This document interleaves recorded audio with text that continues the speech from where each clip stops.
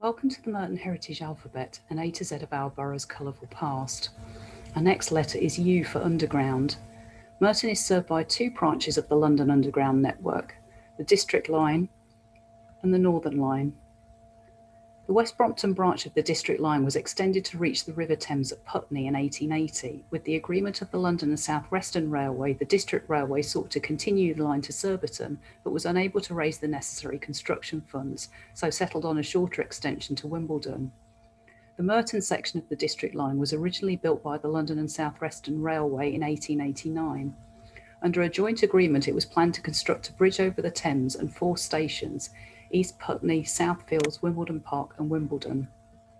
Southfields and Wimbledon Park had booking hall buildings on bridges above the line. Wimbledon Park Station was a small brick building with a pyramidal roof and tall chimneys, constructed on Arthur Road in the eastern side of Wimbledon Park. The line was opened by the Metropolitan and District Railway on the 3rd of June 1889, and services became operational from the 1st of July 1889, with trains running over the line from a connection at East Putney to the Clapham Junction and Barnes line. Wimbledon Park still retains its island platforms and original canopies, as well as an original signal box. The Southern Railway, successor to the London and South Western Railway, ceased running mainline services through Wimbledon Park on the 4th of May 1941. The line remained under the ownership of British Rail until the 1st of April 1994, when it was transferred to the control of London Underground. Wimbledon Station is now a major transport hub, unique on the network as it combines National Rail, London Underground and Tramlink services. It's also a junction of South West Trains, First Capital Connect and the District Line. The main station opened on the 21st of May 1838 with the London and South Western Railway line from Nine Elms and Battersea to Woking. The original building was to the south of the current station on the opposite side of Wimbledon Bridge. On the 22nd of October 1855, the Wimbledon and Croydon Railway opened the West Croydon to Wimbledon line via Mitcham. This is now the Tramlink route. And in October 1868, the Tooting, Merton and Wimbledon Railway opened a line to Tooting Junction. It was not until the 3rd of June 1889 that the Metropolitan and District Railway opened its extension line from Putney Bridge, making Wimbledon the new terminus for the branch line and providing Wimbledon with a direct connection to the developing underground. Wimbledon Station was now rebuilt on its current site for the opening of the service. Steam-powered trains on the District Line were replaced by an electric service on the 27th of August 1905. Mainline services were replaced by electrified rolling stock around the time of the First World War, with some steam haulage over longer distances. In 1929, Wimbledon Station was rebuilt by the Southern Railway, with a Portland stone entrance area as part of the construction of the line to Sutton. 2 entrances were constructed, including larger frontage, a forecourt and hefty canopy. The design was typically Art Deco in style, including the lighting and 5 large windows above the entrance with specially cut fan panes. New bridges were added and the platforms were also refurbished. The opening of the London and South Western Railway to Wimbledon in 1838 had a major impact on the development of the area. People could now travel from leafy Surrey to the capital and beyond via link services. This led to increased property development, especially in the area at the base of Wimbledon Hill near the station. Terraced housing was constructed for rail and support workers. New shops and services were also introduced for new residents, and the local population grew. The effect was further compounded by the extension of underground services. Wimbledon and the surrounding area was now part of the commuter belt, and there was a growth of suburbs with more homes for middle-class city workers. There was more house construction at the top and base of Wimbledon Hill, with new shops, services and greater employment opportunities on the railway. It was also easier for people to transport goods in the locality, and there was a vast range of new services and buildings constructed between the 1880s and the early 1900s. Before the creation of the Morden extension, the Associated District Railway Underground Group wanted to build a line to Sutton using a surface route from the as yet unbuilt Wimbledon to Sutton Railway, in which the Underground Electric Railways Company of London had a stake. The Metropolitan and District Railway had shares in the company and rights to run trains over the line. A plot of land was even bought in North Cheam but was never used and eventually became a sports facility for London Transport employees before being cleared to make way for a supermarket. The outbreak of World War I brought work to a halt. Through ownership of the Metropolitan and District Railway, the London Electric Railway obtained approval for use of the City and South Western Railway extension. This would have seen the line running on surface tracks on an alignment close to the current Morden South station.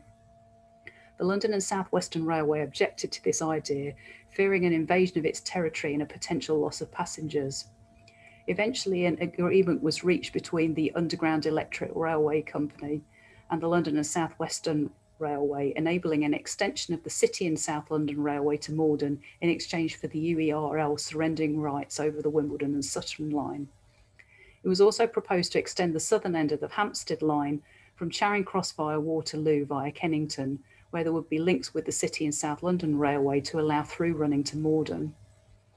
Powers for the Clapham to Morden extension and the Charing Cross to Kennington link were granted in 1923, and tunnelling work started using a number of working shafts, rotary excavators and great head shields. The line was constructed in deep tunnels. At the height of the work, 6 large station shields were in use for 18 shafts. There were difficulties at Tooting Broadway, where an underground reservoir was discovered.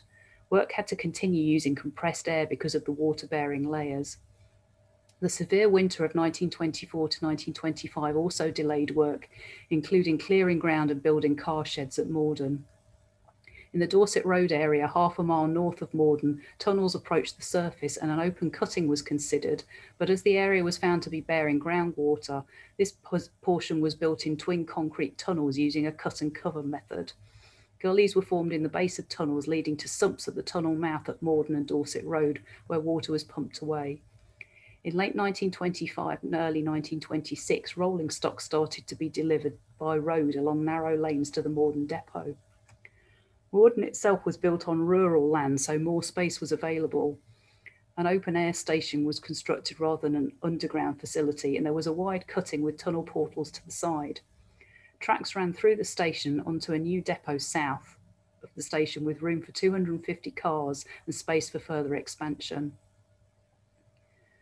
The 7 new stations along the extension were all designed by Charles Holden of Adams, Holden and Pearson, and were designed to stand out from older buildings, streets and shops. Full-size mock-ups were created at Earl's Court so that different arrangements could be tried. With the exception of Morden and Clapham South, where more land was available, the new stations were built on confined corner sites at main road junctions in already developed areas. Colliers Wood station stood at the junction of Christchurch Road and High Street, Colliers Wood, and South Wimbledon station at the junction of Morden Road and Merton High Street. Holden made good use of this limited space and designed impressive buildings. The street-level structures are of white Portland stone with double-height ticket halls, with the famous London Underground roundel made up in coloured glass panels in large glazed screens. His main focus was on clean, clear Art Deco design to focus attention on the entrance and purpose of the station building. Ticket halls were lined in white tiles edged in green and black, expanding down to the platforms. Colliers Wood station had escalators down to 2 platforms. South Wimbledon was the southernmost station with platforms below ground level. It was originally to have been known as Merton Grove, then Wimbledon was added to the station name to add a sense of status. South Wimbledon (Merton) appeared on the original signage for geographical accuracy, but this has now been reduced to South Wimbledon. All the stations were floodlit and searchlights were placed on the roofs for dramatic effect at night time. Rural Morden allowed Holden space for a different station design. This included a parade of shops and was also set back from London Road to form a deep lay-by to accommodate a bus terminus to carry passengers from suburban South London. Signal cabins were also installed at Morden and power was linked from the County of London electricity supply. The Morden extension was opened on the 13th of September 1926 by Colonel J.T. Maury Brabazon MP, Parliamentary Secretary to the Minister for Transport. The event was partially delayed by the industrial action of the general strike. On the opening day, a special train was driven from Clapham South to Morden, where a reception was held in the car sheds. 15,000 free tickets were issued to local people as encouragement to use the underground service. During its early years, the tube stood isolated apart from the Crown pub, now the site of Merton Civic Centre, and a couple of rows of old cottages.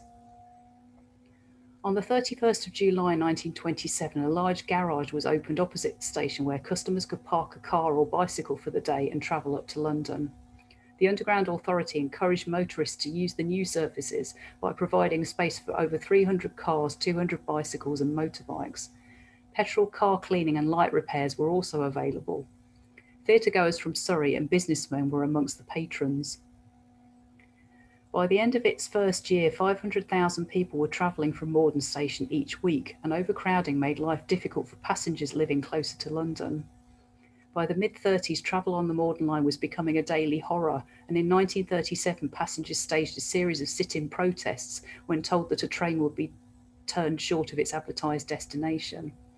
Overcrowding became an issue in Parliament, and the Minister for Transport eventually urged businesses to stagger their working hours. The Northern Line station buildings were designed to allow for the addition of upper floors, like many of the earlier central London stations. Clapham South was extended upwards soon after its construction with a block of apartments. Morden was extended upwards in the 1960s with a block of offices. All the stations on the extension, except Morden itself, are now Grade 2 listed buildings. Even today, the Tube still has an ongoing impact on the area, with proximity to the Underground thought to be good for business and local property prices. If you would like to know more about Merton's heritage, visit our Merton Memories website at www.merton.gov.uk/memories. You can also find more information at Merton Heritage and Local Studies Centre, which is located on the second floor of Morden Library.